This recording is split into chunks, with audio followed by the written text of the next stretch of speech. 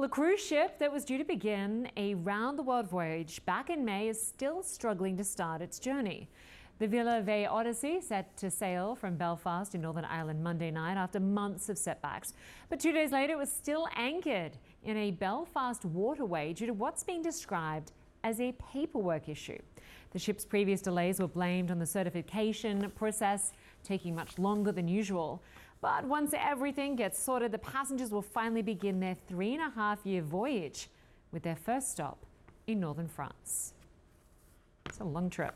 I'm Lynda Kinkade. CNN Newsroom continues with Rosemary Church in just a moment. Stay with us.